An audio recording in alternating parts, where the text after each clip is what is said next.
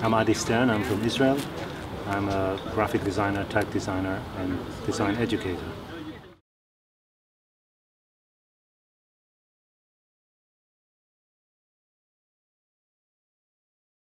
Well, I don't think so. I think we should do much more. I think that most typefaces made Hebrew typefaces made in Israel do not take enough inspiration from archaic models.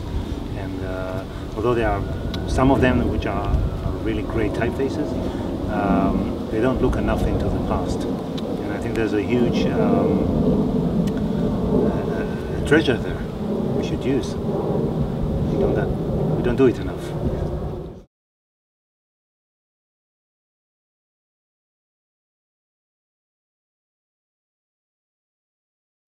Well, I don't think there's a clear balance there. I mean, there's a recipe you can use, looking at the past or to the future.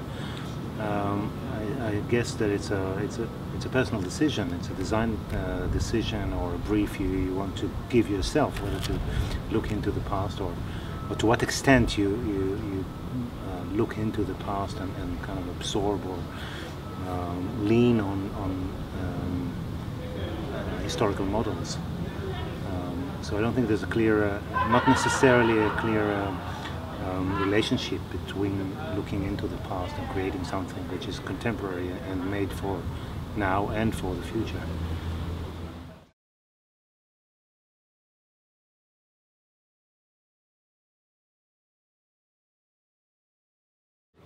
You mean for the use of Hebrew?